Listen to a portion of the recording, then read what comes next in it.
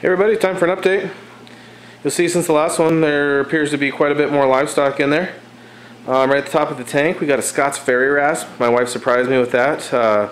She bought it last Friday when I flew in, and he must have already been asleep. And I didn't see him, and then as we were leaving the house Saturday morning she goes, "Hey, check on the fish, make sure they're okay." And then I saw that Scott's Fairy Rasp swimming around. I was pretty pumped for that. We picked up this Flamingi tang. Now before you guys go crazy and say he's going to get too big for your tank, well, he's the start of my motivation to finish my basement and put my 300 plus gallon down there. That's where good old Flamingi will be going as soon as I finish the basement. Soon, guys, soon.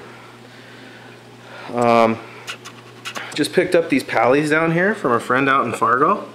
I really like these guys. Haven't seen them locally here, so I'm pretty excited about them. I like them. Hopefully they spread nice. Of course, got the whole Zoa garden here,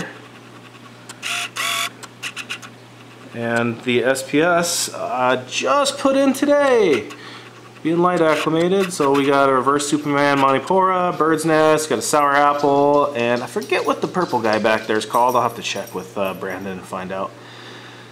But that's all I got for now. A lot of new livestock, and hopefully my next video will be telling you how awesome my SPS is doing. That's all I got for today, guys.